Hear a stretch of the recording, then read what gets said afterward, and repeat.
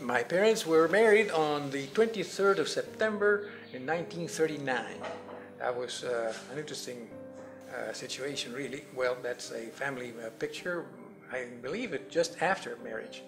They lived, well, in a very large home, really, in the center of Lima. 2 years afterward, my brother Roberto was born. And that's a picture of all four of us. It was in 1943, after my brother was about a year old.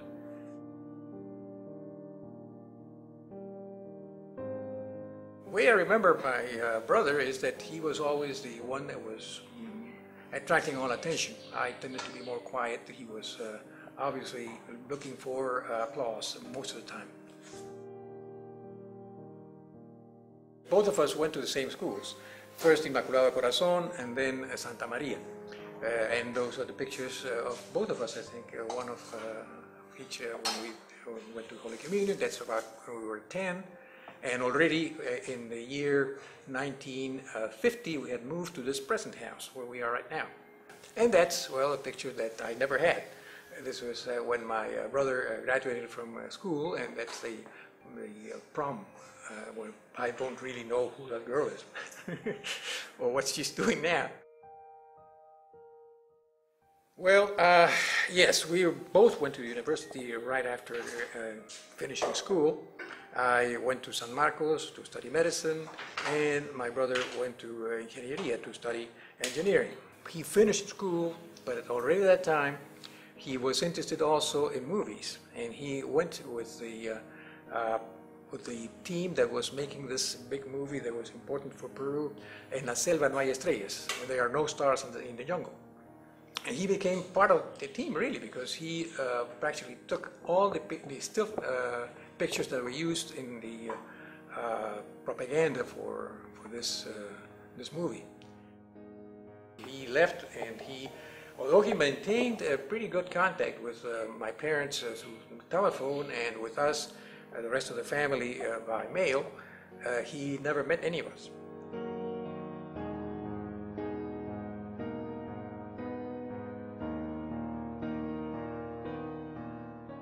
I was so blessed to have met Roberto, and it came by accident. I was working at Channel 13, an editor who had worked for the series City Arts the season before told me I should not be working for them anymore, that I was better than that. I said, I know, but I just moved back to New York from San Francisco. I need to connect with people. If you have anybody to recommend for me to call for work because the job was going to end, I'm all ears. She said, I actually do have someone in mind for you to call. His name is Roberto Guerra. He's been making a lot of art films. I think he's working on a project right now that he might even need help. And she said, so, give him a call, and who knows? If nothing else, maybe you'll fall in love. Well, flash forward, 17 years later, we were still together. So we called her our bruja, our witch. I actually knew, I have to say, I knew the first day I met him that he was such an amazing person, a person of quality, of substance, of achievement, of sensitivity. And I actually knew that I wanted to be with him that very first day. It was a little bit complicated. He was still grieving himself. His first partner and wife, Isla Hershon, had died 3 years earlier of ovarian cancer. He was very bereft. Luckily, he was seeing 2 other women at the time, so I wasn't the first rebound, and we developed a friendship at first through art and culture. We went to openings, we went to performances, we had meals, we talked, and then finally it sort of started to migrate into a deeper connection and a romantic one. On top of it, the beauty was that we became collaborators. So as I say to people today, in his passing, I lost my best friend, my lover, and my collaborator. The other beautiful thing about Roberto, and I thanked him for being born in Peru, is he's like, it's not my fault. When I first met him, I said, what? You never went back to Peru? You left in the late 60s and you never went back? You have a mother still alive? You've never been to Machu Picchu? Use me as the gringa chick. Let's go. He said, oh, you don't understand. I was raised more in the 19th century. I wasn't estranged from my family, but it was formal. 2 military dictatorships and hyperinflation. I wasn't going to go back to live there. Well, okay, but what about a visit?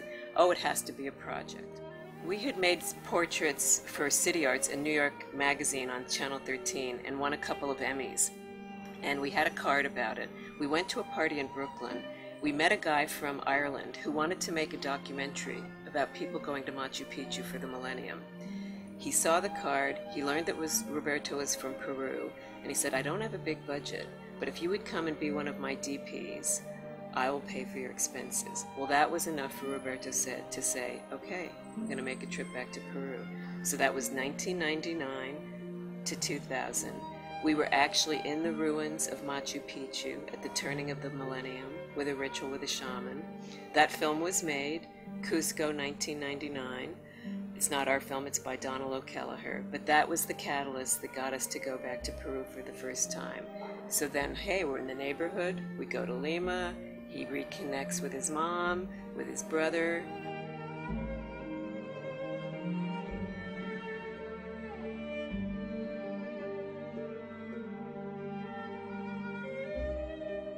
I have work to continue that we started. His legacy is so important to me, so this tribute at this Peruvian cinema showcase that we've attended every year is so meaningful, and it's such an honor to present some of his work here through this showcase, so I'm delighted about that. So we started working together.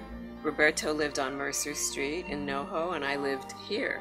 I moved to this loft in the Flower District in 1995, and I've lived here ever since. In the spring of 1998, Roberto moved in with me. Roberto came to New York as a young filmmaker from Peru because he wanted to start to work in cinema verite. He read about the pioneers, Albert Maysles, Ricky Leacock, D.A. Pennebaker, Robert Drew. He came here as an engineer. He said he corrupted himself to filmmaking from his engineering background, so he wasn't afraid of technology.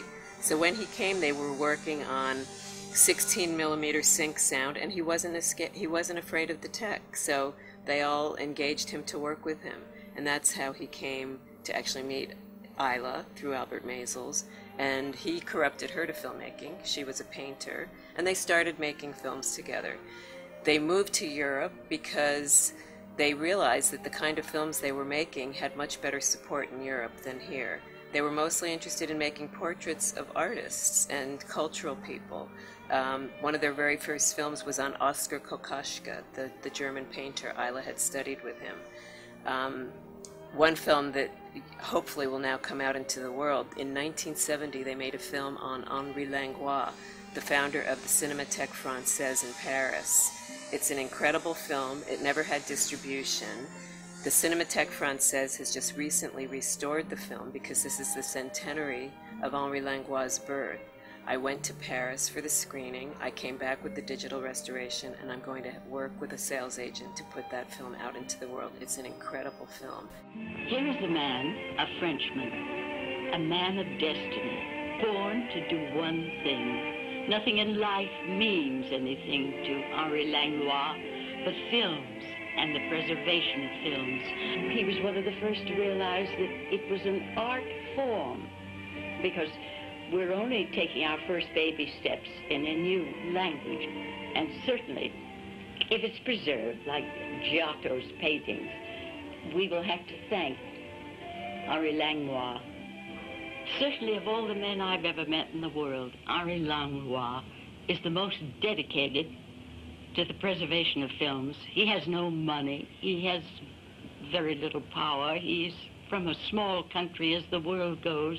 In spite of that, he's managed, through his dedication, I think he would die for the films he's collected, and they are the largest film collection in the world. And mankind, if it's ever to learn from its mistakes by seeing how they keep making them over and over again, it will be thanks to his work and to his museum, the Cinémathèque Française. And he was joined by Mary Merson, and together they have developed the Cinémathèque of Paris, which is today the biggest collection of old movies. And they have now 60,000 movies, which is the biggest amount. As in New York, I hear you have 6,000, and in Russia 15,000 pictures in their old museums. When I met him, and that was in 41, in the middle of the Nazi occupation, there was a very slim, hungry-looking young man who was living with his mother in a very, very small apartment, Rue Troyon. I don't know if it took you there. And who was organizing projection of forbidden films.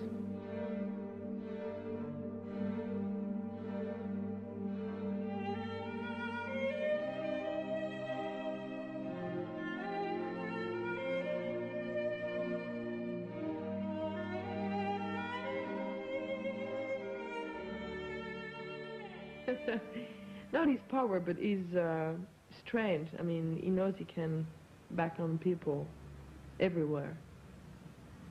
And there were so many people, important people, who cared about him and the Cinematheque that it was quite frightening for the people of the government, of course.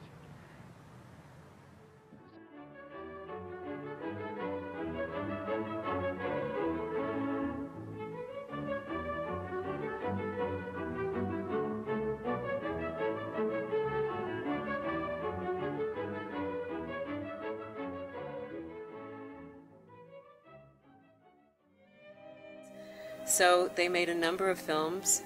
Frida Kahlo, they made the first film on her before she was canonized. They had pitched the idea to European funders and television stations, and they were like, what? A female artist and Mexican? I don't think so. Then all of a sudden, a German station called them up and said, we need the film on Frida Kahlo. There was going to be an exhibit, and then they wanted it. So that film came out. In 1934, Rivera had an affair with Frida's sister, Cristina. He painted Cristina in a fresco in the National Palace. Her eyes have that blank, orgasmic expression that Rivera reserved for women with whom he was sexually infatuated. When Frida learned of Diego and Cristina's betrayal, she wrote, I am in such a state of sadness, boredom, etc., that I can't even do a drawing. The situation with Diego is worse each day. Frida painted almost nothing during the period when Rivera was involved with Cristina. They continued to make films on creative people. They made a portrait of Coco Chanel. They made a 3-part series on, it's called The Beauty Queens, on Helena Rubinstein, Estee Lauder, and Elizabeth Arden. They made a 6-part series on design, called By Design. It included portraits of Richard Sapper, Milton Glaser, Karl Lagerfeld, Elliot Erwitt, Ben and Jane Thompson, and Lella and Massimo Vignelli. I set the fashion for a quarter century, said Coco Chanel. Why? Because I knew how to express my own time. My time was ready for me, waiting. All I had to do was come on the scene. Fashion is a reflection of a period, she said. It is always of the time in which you live.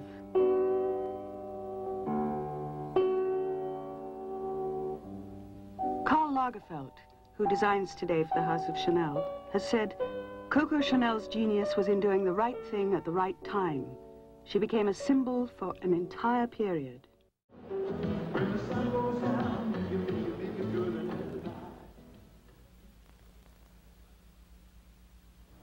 Chanel survived everybody.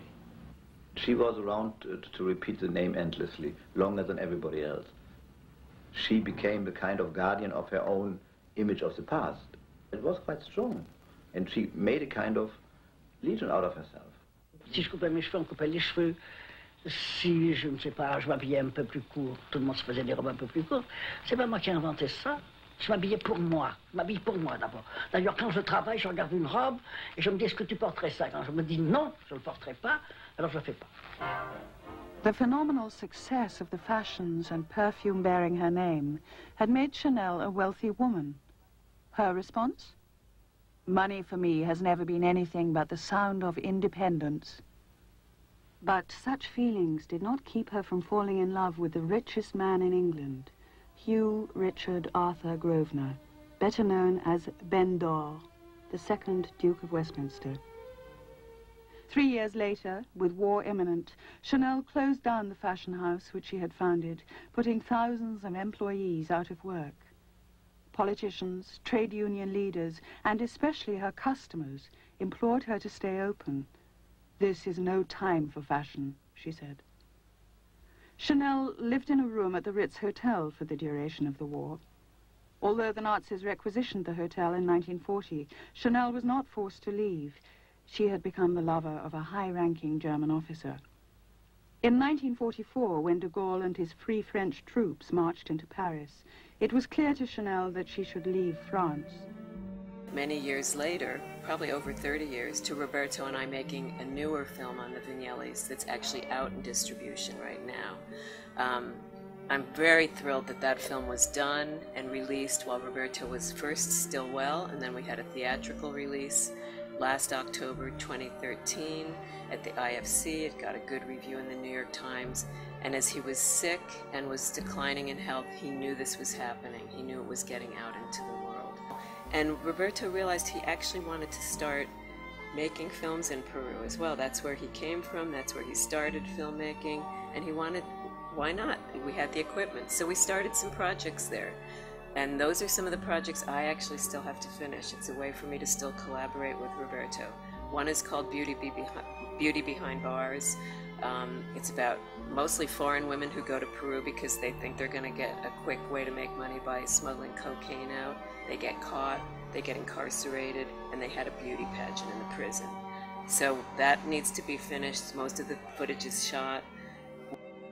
After seeing it, I went to my studio and I had this beautiful stone, which I had for a couple of years already, because I lived with my stones before I worked them, you see. But with this one, I wanted to do really something special. So I stood in front of that stone and the sentence formed, "The eye that cries." And immediately I knew that she would be like a Mother Earth, crying over what her children do one to the other. So I started to work on the sculpture, and then gradually I was sure that the names of the known victims should be included. And I didn't know what form to choose for that. And then I came upon the labyrinth, which is the labyrinth of Chartres, which is a very old labyrinth also related to Mother Earth, to feminine force, to a stone, to a dolmen. And the labyrinth is a very magical form which raises also a special energy, and it grabs you at levels which you don't control.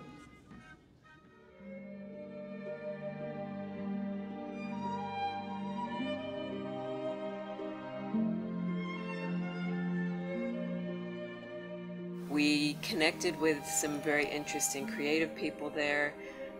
Two who are not Peruvians, but they might as well be. They've lived there for many, many years, Lieke Moutal and Ham Cloutier. Why did two Dutch artists choose to stay in Peru? If none of you have ever been to Peru, go. It's an amazing place. The sensibility is different. The living indigenous culture that intertwines with 21st century globalism is really remarkable and something we don't feel here in El Norte.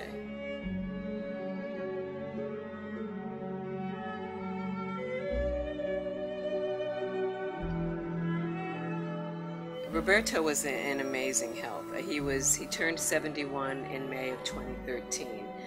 But around that time, he had a clean colonoscopy in April of that year. But he was starting to have weird symptoms and not feeling so well. And we had follow-up tests, and everything was checking out okay. And so his brother, Umberto, had asked us to go to Peru for about 5 weeks in late June and July. So we went off to Peru. He was still feeling like he had this abdominal, intestinal issues that was bothering him. We started having tests down there, tests to the point that they said, you know what, something's going on. We don't know what it is. You don't have health insurance here. You have great medical care in New York. I think you probably need to go back sooner than you were planning.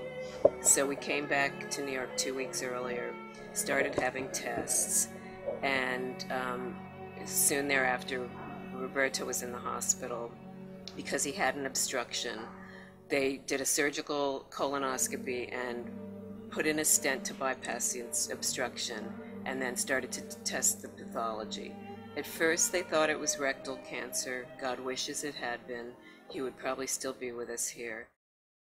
Turned out, unfortunately, the markers weren't marking for rectal cancer. They were marking for either stomach or pancreatic cancer.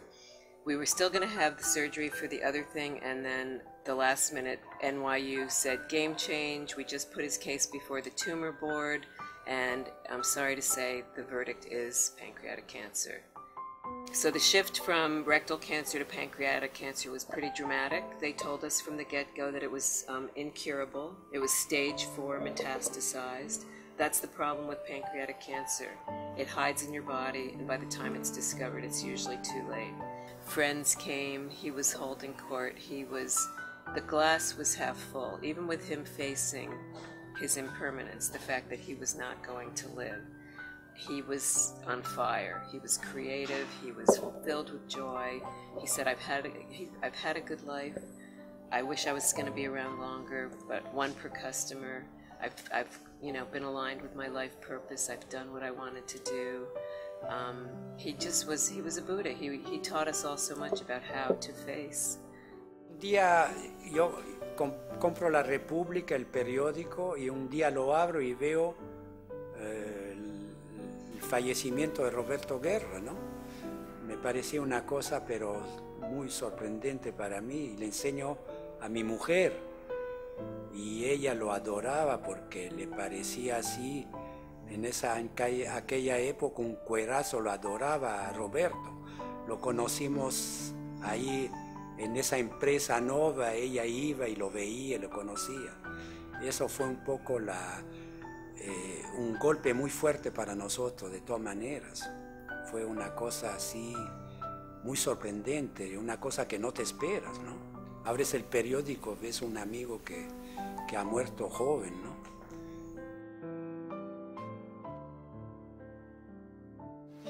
And Kathy left during July, and went to New York. The diagnosis of the pancreatic cancer was made until January 10, when he died. We tried to maintain contact. We were able to use Skype for talking over that system, but there were differences then. He was very clearly deteriorating, and although that, well, it's a very sad period, it also helped in us becoming more brothers than before. There's not much I can say after that.